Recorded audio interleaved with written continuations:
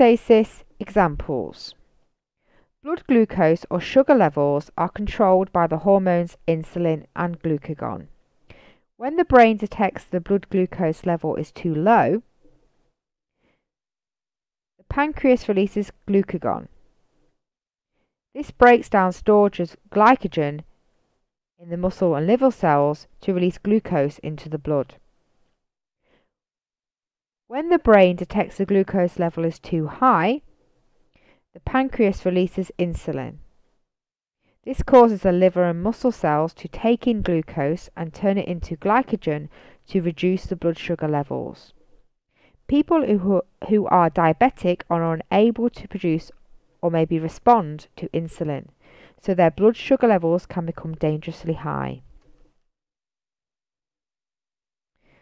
When the body temperature rises above the normal 37 degrees, the brain sends signals to the skin to sweat and the blood vessels in the skin to dilate to cool the body. When the temperature falls below the normal temperature, the brain sends signals to the skeletal muscles to contract or shiver to release heat and to the blood vessels in the skin to constrict to increase body temperature.